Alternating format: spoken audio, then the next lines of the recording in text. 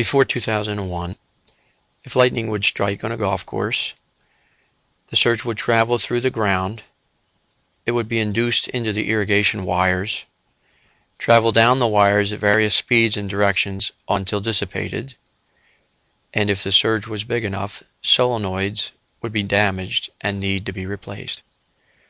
After 2001, when lightning would strike on a golf course, and the surge travel through the ground and be induced into the irrigation wires, it would then travel down the wires at various speeds and directions, but no damage would be sustained by the solenoids, and the sprinklers would continue to operate. What happened in 2001? Toro was the first to take technology for satellite control systems and incorporate them into sprinkler heads. The Toro SpikeGuard Solenoid.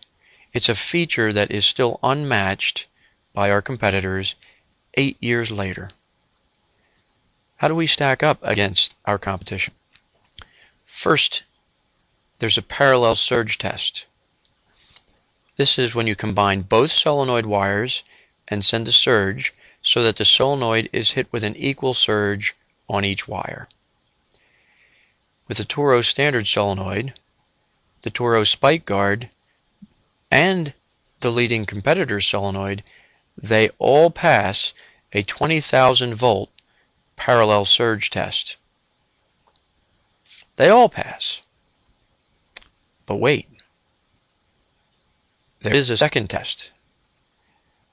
This is a series surge test where you separate the solenoid wires and send a surge down one of the solenoid wires to the ground on the other side of the solenoid. Toro's standard solenoid can handle 10,000. The SpikeGuard can handle 10,000, but our leading competitors cannot.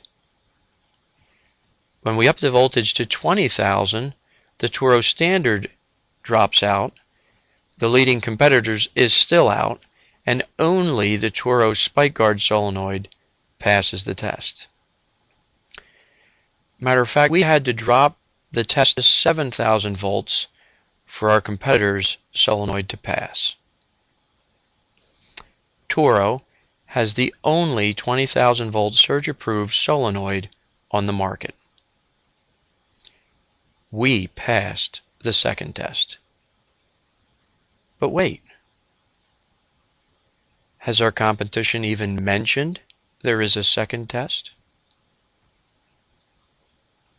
This message is brought to you by a company who wants to do business with you for all the right reasons: Turf Equipment and Supply.